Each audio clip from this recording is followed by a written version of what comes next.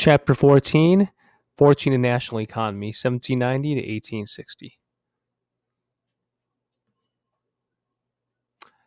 Chapter Introduction. The progress of invention is really a threat to monarchy. Whenever I see a railroad, I look for a republic. Ralph Waldo Emerson, 1866. This quote is very important because what it focuses on is the innovations that are going to exist during this time frame. As a result of these innovations, it's going to go ahead and have a lot of political and economic implications. The new nation bounded into the 19th century in a burst of movement. New England Yankees, Pennsylvania farmers, Southern yeomen, cotton lords, and enslaved workers all pushed west in search of land and opportunity, soon to be joined by vast numbers of immigrants from Europe who also made their way to the fast-growing cities. And not only were people in motion, newly invented machinery boomed the cultivation of crops and manufactured goods, while workers, free and enslaved alike, labored ever longer, harder, and faster. Better roads, faster steamboats, far-reaching canals, and riveting railroad lines all moved people, foodstuffs, raw materials, and manufactured goods from coast to coast, from Gulf to Great Lakes, from American shores to the wider world. The prodigious momentum of burgeoning American capitalism gave rise to an economy that was remarkably dynamic, market-driven, and continentally scaled, and internationally consequential. So what you want to get from this paragraph is that you're getting a whole bunch of people, New Englanders, Pennsylvania farmers, and also immigrants are going to go ahead and move westward. As people are moving westward, we're also going to go ahead and we're also going to have a lot of innovations, and as well as booming crops and booming manufactured goods. 14.1, the Westward Movement. The rise of Andrew Jackson, the first president from beyond the Appalachian Mountains, exemplified the relentless westward march of the American people. The West, with its raw frontier, began to acquire its mythical status as the most American part of America. As Ralph Waldo Emerson wrote in 1844, Europe stretches to Alleghenies, America lies beyond.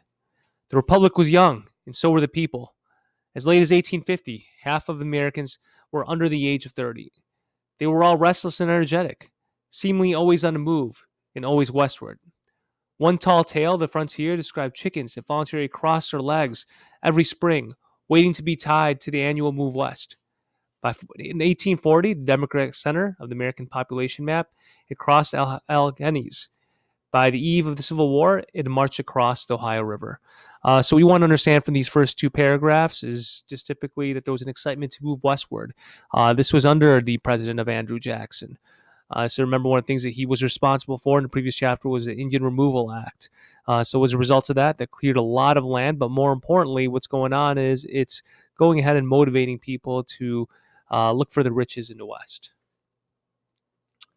Map 14.1, Western Movement of Center of the Population, 1790 to 2010. The triangles indicate the points at which the map of the United States weighted for the population of the country in a given year would balance. Note the remarkable equilibrium of north-south pole from the 1790 to about 1940, and the strong spurt west and southwest thereafter. The 1980 census revealed that the nation's center of population had at least moved west of the Mississippi. The map also shows the slowing the westward movement between 1890 to 1940, the period of the heaviest immigration from Europe, which ended up in the East Coast cities. So this map is very important because what it focuses on is just the westward movement.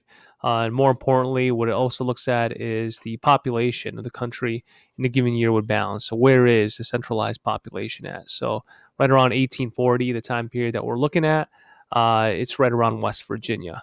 But as time goes on, of course, the population is going to shift more westward, right? Finally making it west past the Mississippi River. Not until the 1980, right? So we're getting a lot of Western movement, but as it says, the movement kind of subsides and stops as time goes on. Legend portrays an army of muscular axemen triumphantly carving civilization out of the western woods. But in reality, life was downright grim for most pioneer families. Poorly fed, ill-clad, housed in hastily erected shanties. Abraham Lincoln's family lived for a year in a three-sided lean-to made of brush and sticks. They were perpetual victims of disease, depression, and premature death. Above all, the unbearable loneliness haunted them, especially the women who were often cut off from human contact, even their neighbors, for days or even weeks. while confined to be cramped orbit of a dark cabin in a secluded clearing. Breakdowns and even madness were all too frequently the opportunities that the frontier offered to pioneer women. So, with this paragraph, you just basically want to understand that the conditions that people had to deal with when moving west, it wasn't like the myths that they had of army men triumphantly carving civilization. Often, life was filled with oppression, disease, and death. They use Abraham Lincoln as a perfect example of that in his small, cramped conditions. Frontier life could be tough and crude for men as well. No holds barred wrestling, which permitted such niceties as the biting off of noses and the gouging out of eyes, was a popular entertainment. Pioneering Americans, marooned by geography, were often ill-informed, superstitious, provincial, and fiercely individualistic. Ralph Waldo Emerson's popular lecture essay, Self-Reliance, struck a deeply responsive chord. Popular literature of the period abounded with portraits of unique, isolated figures like James Fenimore Cooper's heroic Natty Bumppo and Herman Melville's restless Captain Ahab, just as Jacksonian politics aimed to emancipate the lone wolf, enterprising business person. Yet even in this heyday of rugged individualism, there were important exceptions. Pioneering men facing tasks clearly beyond their own individual resources. They relied upon the labor of their womenfolk, children, and neighbors. In the booming cotton South, their slaves for log rolling and barn raising. Community was crucial to survival, as were governments, local as well as federal, for helping and building internal improvements like canals and roads. So what you want to understand about here is that life moving westward is also tough for the men. They discussed this idea called self-reliance, which kind of focused on that the individual was focused more on themselves, but not necessarily just focused on themselves, but more they were looking at themselves to be responsible for their own survival during this time of moving westward. But obviously, as you read on that passage, it shows that was more of a myth, that men relied so much more on their family, their community, as well as their government, looking at slaves as well to provide them the assistance that they needed to survive. So if we go back to our guided questions here, we should have definitely answered everything here. We went ahead and we described the family life, right? There were many problems, depression, disease, so forth. You go back in that section, take a look at that. What was the subject of the essay of self-reliance? Self-reliance kind of just focused on this idea that one is focused more and reliant on themselves to be able to survive. The community is not so much needed. What do we mean by rugged individualism? Rugged individualism, what we mean by that is specifically that the males were able to kind of survive on their own, using their own strengths. But as we could see, that no, all these things were just myths, and it was essential that people used their community and their family to survive through these terrible conditions. 14.2, shaping the Western landscape. The Western movement also molded physical environment. Pioneers in a hurry often exhausted the lands and tobacco rains or regions and then pushed on, leaving behind barren and rain-gutted fields. In the Kentucky homelands, cane as high as 15 feet posed a seemingly insurmountable barrier to the plow. But settlers soon discovered that when the cane was burned off, European bluegrass thrived in the charred cane fields. Kentucky bluegrass, as it was somewhat inaccurately called, made ideal pasture for livestock and lured thousands of American homesteaders in Kentucky. The American West felt the pressure of civilization in additional ways. By the 1820s, American fur trappers were setting their trap lines all over the Rocky Mountain region. The fur trapping empire was based on the rendezvous, French for meeting system. Each summer, traders ventured from St. Louis to verdant Rocky Mountain Valley, made camp, and waited for trappers and Indians to arrive with beaver pelts to swap for manufactured goods from the east. The trade thrived for some 2 decades. By the time the beaver hats had gone out of fashion, the hapless beaver had all but disappeared from the region. Trained to buffalo robes also flourished, leading eventually to virtually total annihilation of massive bison herds that once blanketed the western prairies. Still farther west on the California coast, other traders brought up prodigious quantities of sea otter pelts, driving the once bountiful otters to the point of near extinction. Some historians have called aggressive and often heedless exploitation of the West's natural bounty ecological imperialism. So what you want to understand about this paragraph is these last two is that as people moved west, this was very hazardous towards the environment. Of course, you're getting the bison that are killed in Colorado, and as well as the beavers that are also being taken out of western Rocky Mountain region specifically for trade. So that's what we mean by ecological imperialism. Yet Americans in this period also revered nature and admired its beauty. In the spirit of nationalism, that a growing belief in the uniqueness of American wilderness. Searching for the United States' distinctive characteristics in this nation-conscious age, many observers found the wild, unspoiled character of the land, especially in the West, to be among young nations' binding attributes. Other countries might have impressive mountains or sparkling rivers, but none had the pristine natural beauty of America, unspoiled by human hands, and reminiscent of a time before the dawn of civilization. This attitude towards wilderness became, in time, a kind of natural or national mystique, inspiring literature and painting, and eventually kindling a powerful conservation movement. So what you understand here is people move westward, they admired the beauty of America, looking at the mountains and the rivers. Major Doherty's Indian Agency on the Mississippi River by Karl Bodmer, 1833. The Swiss-born and Paris-trained artist Karl Bodmer painted this scene while accompanying German Prince Maximilian on his expedition across the American West. From St. Louis, the party traveled up the Mississippi River by steamboat under the protection of John Jacob Astor's Fur Company. Bodmer painted scenes along the way, especially of Indians and their surroundings.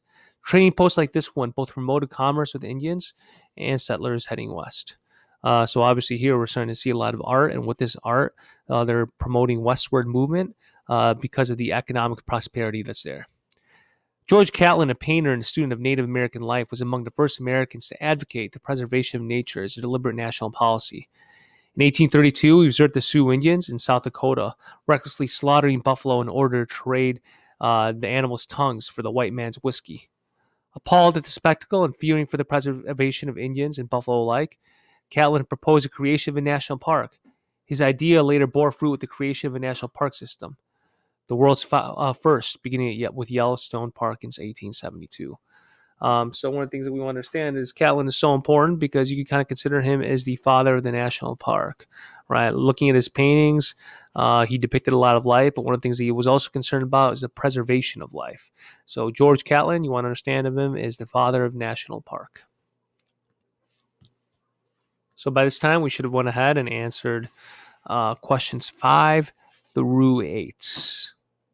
The most important one here would probably be this idea of ecological imperialism.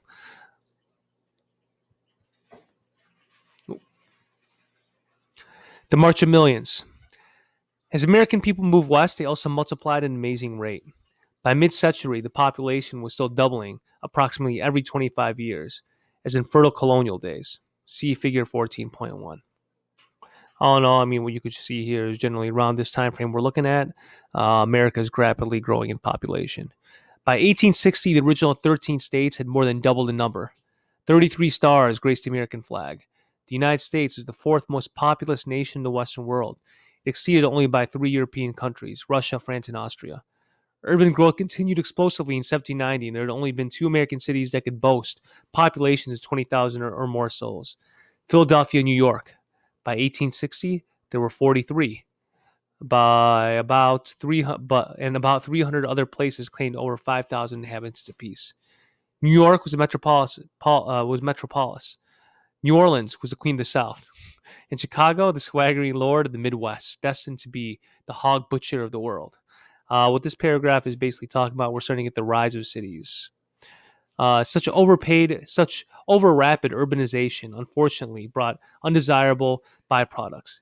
It intensified the problems of smelly slums, feeble streetlight, inadequate policing, impure water, foul sewage, ravenous rats, and improper garbage disposal. Hogs poked their scavenging snouts about many city streets as late as the 1840s. Boston in 1828 pioneered a sewer system. In 1842, New York abandoned wells and cisterns for a piped-in water supply. The city thus unknowingly eliminated the breeding places of many disease-carrying mosquitoes. Continuing birth rate accounted for the most of the increase in population. But by the 1840s, the tides of immigrations were adding hundreds of thousands of more. Before this decade, immigrants had been flowing in at a rate of 60,000 a year. but suddenly the influx tripled in the 1840s and then quadrupled in the 1450s. During these feverish decades, over 1.5 million Irish and nearly as many Germans swarmed down the gangplanks. See table 14.1. Why did they come? So a couple of things that we want to understand in this paragraph that I'm pointing right here. I mean, one of the things I discussed was you're starting to get a lot of cities formed, such as Chicago, New Orleans, Philadelphia, and New York are becoming more developed. But with that overpopulation also comes a lot of problems. You're getting disease that's spreading more easily, impure water. You're getting rats. Just these places are turning into slums, right? One of the reasons why a lot of the population was also increasing was not just because of reproduction, but because you're also getting a very high Irish German population, which you can see right here. So if you go back to that section, one of the things that we March of Millions, there were numerous problems that exist in the cities. Make sure that you mention that for that question number 9, such as the smelly slums, the disease, rats, and so forth. What two groups immigrated from the U.S. or to the U.S. in 1840s? We're going to look at the Germans and the Irish. We'll discuss why. And what did American letters emphasize? So we're going to go ahead and discuss that right now.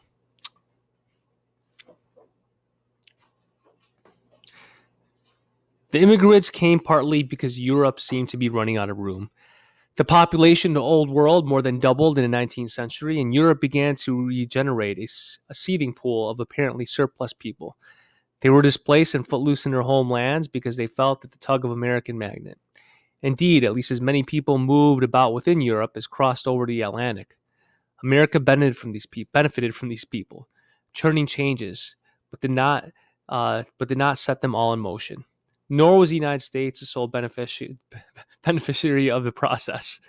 Of the nearly 60 million people who abandoned Europe in the century after 1840, about 25 million went somewhere other than the United States. So one of the reasons why that we're getting people that are coming from Germany and Ireland and just Europe in general, specifically because of the overcrowdedness that's going on in Europe. But we must understand that it's just not America where they're going to. They're also going to other places throughout the world.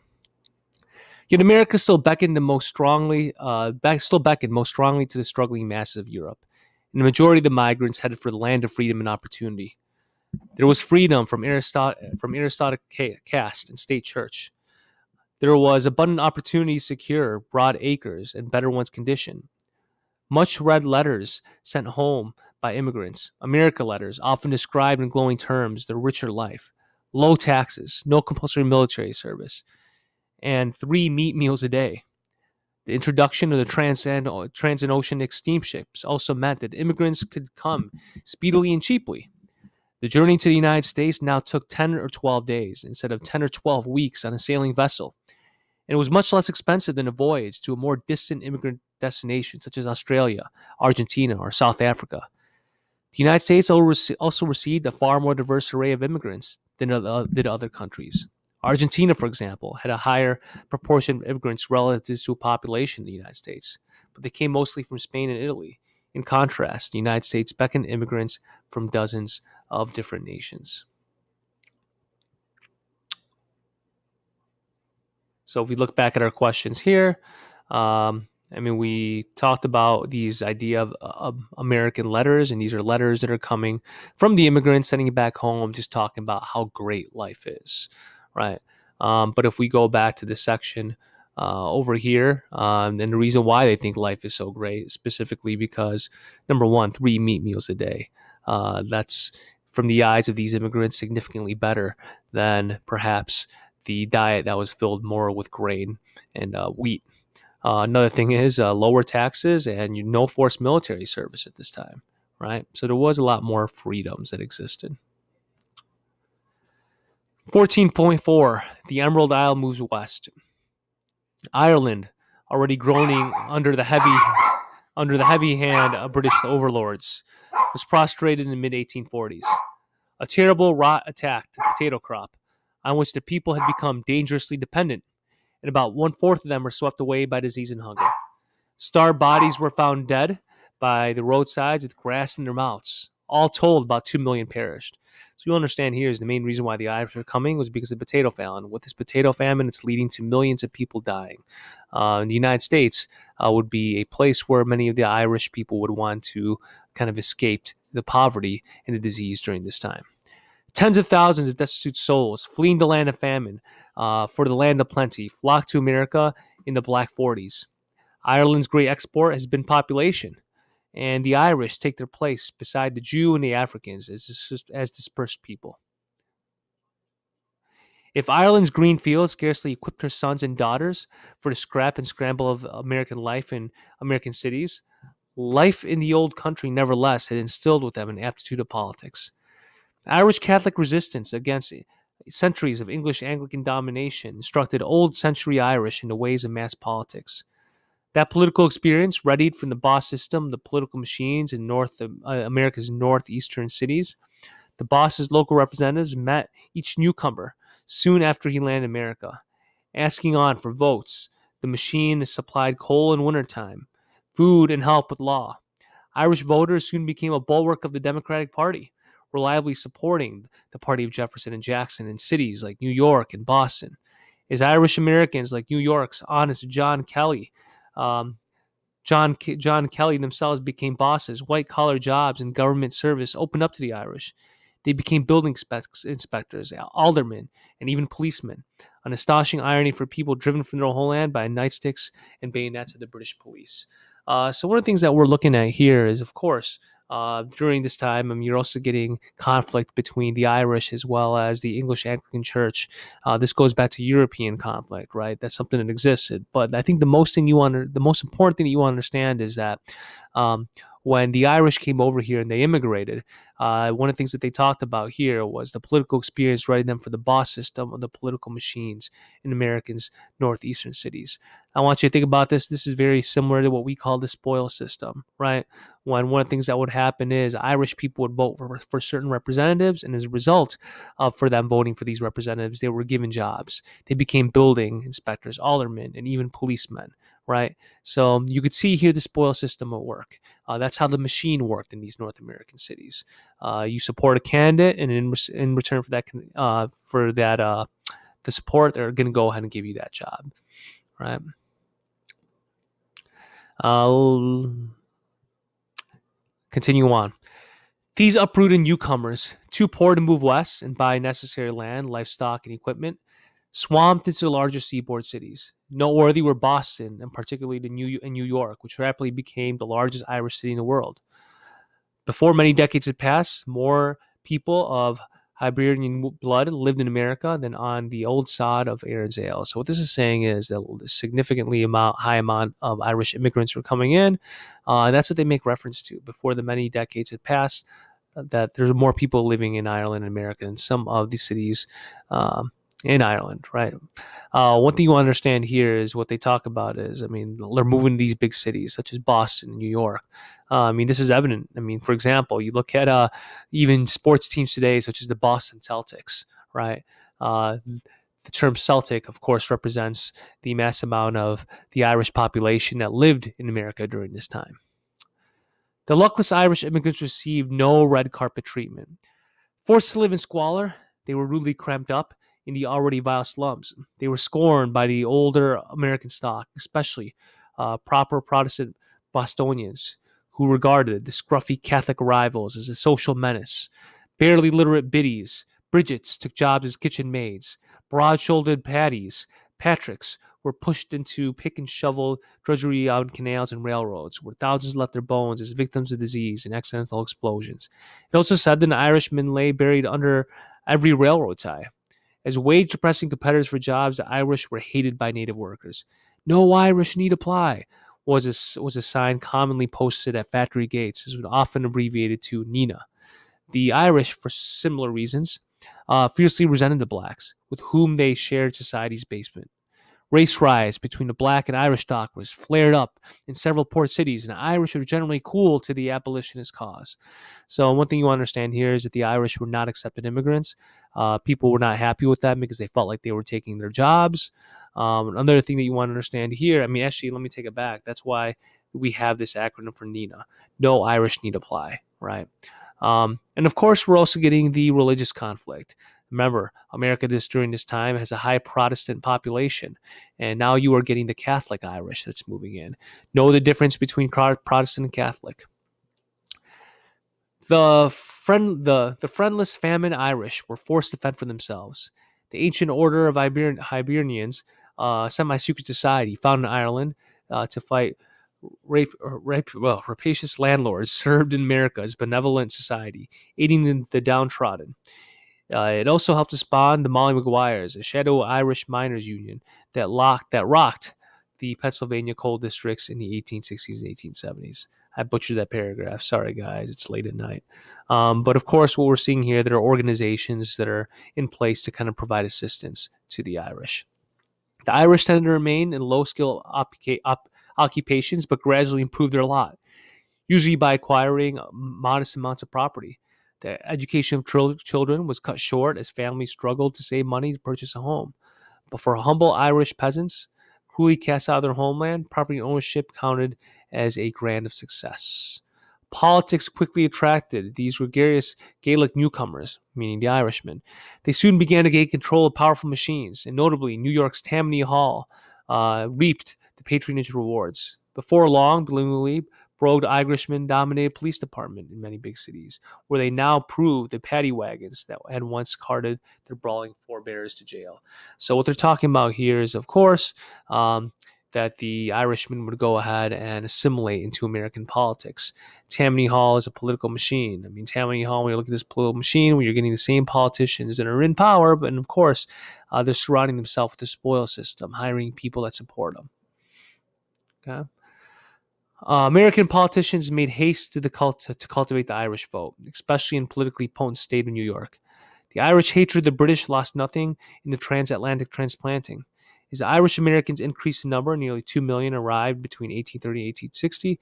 Officials in Washington had a glimpse at political gold in those emerald green hills. Politicians often found it politically profitable to fire verbal volleys at London, a process vulgarly known as twisting the British lion's tail. So what they're talking about here is that a lot of politicians want to get the Irish vote, and one of the ways that they do that is they highly criticize the British. So one of the things that we're looking at here, these are all things that you should have gotten talking about the Irish population. Where did the Bridgets and the Paddies work? You want to look for it specifically. I mean, obviously, they were not working in great conditions. What did Nina stand for? We went ahead and discussed that. What was Tammany Hall?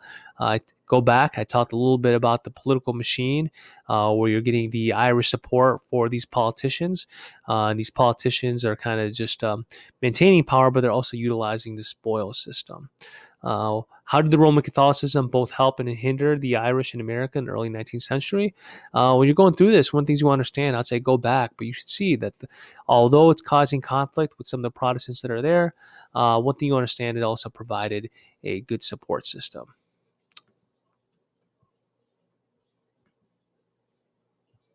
German 48ers.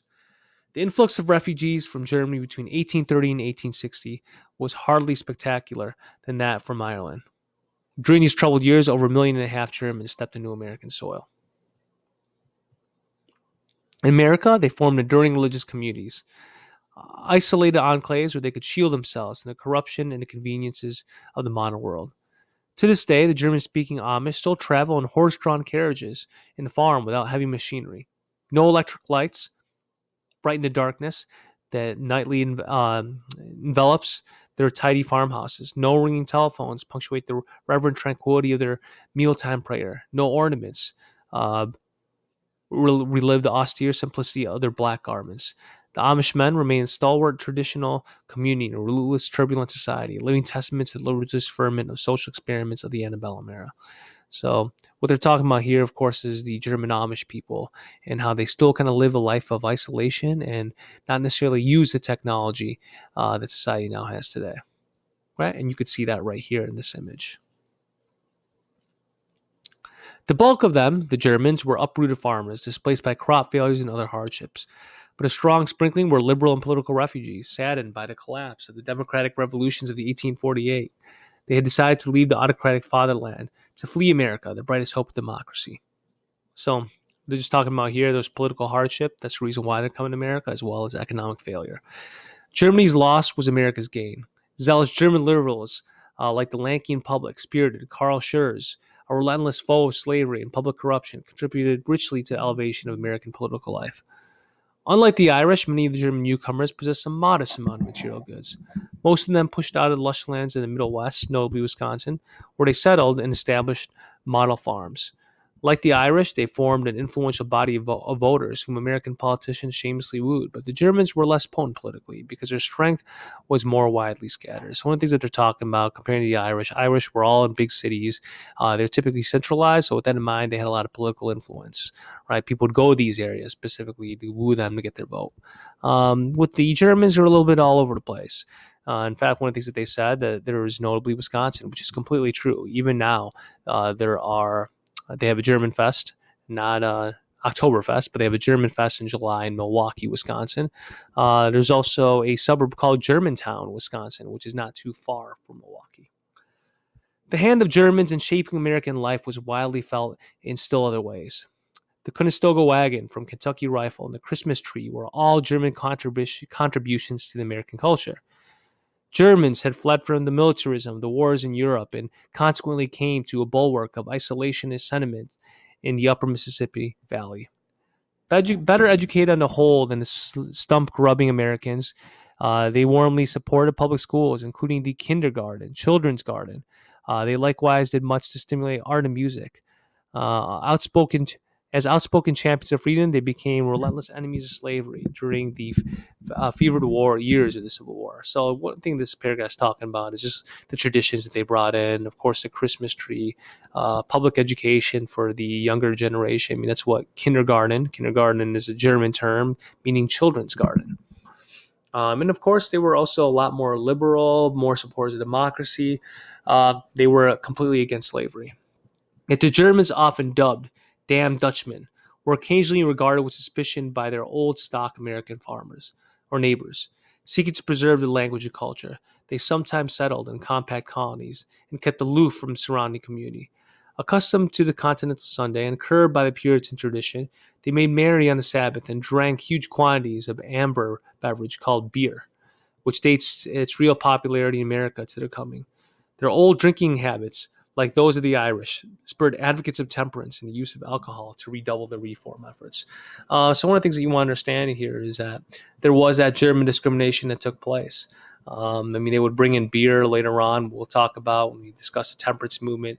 The Irish and both the German would kind of be stereotyped as drunks, which kind of just shows that nativism. Nativism means pride in America. And in some ways, it also means putting down those that were immigrants during this time. So if we go back to our questions, we can discuss why they came to the U.S., right? We're looking at, and I'll elaborate on this idea of political freedom, but as well as failed crops. What American institution did Germans oppose? What schooling did Germans start? Of course, they opposed slavery. Remember, they were very liberal and fighters for democracy. And of course, they started kindergarten, right? That's what kindergarten meaning. We said, I believe it was garden school or children's garden. What three things did Germans contribute to America? I'll let you go back, but of course the Christmas tree is one of them, right? All right. Next section, which we're going to talk about, is flares up of anti-foreigners, and this will be continued in the next video.